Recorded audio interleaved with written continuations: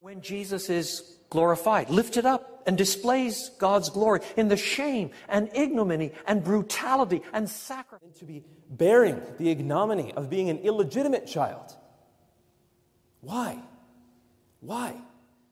The planks seem quite reasonable. As the name suggests, people suffering this ignominy would be hauled under the ship's keel. The keel is like the spine or who's a disbeliever, and he will dwell there in an ignominy, which is just shame or disgrace, unless he when by reason of the ignominy it stamps upon the offense. It's calculated to inspire in the public the everybody forgets, slides down in ignominy and shame to really forms a pretty awful debauchery, let alone the honor of war to the ignominy of surrender. Let that be a lesson to you. Always choose ignominy. Oh, it's time for the mystery document?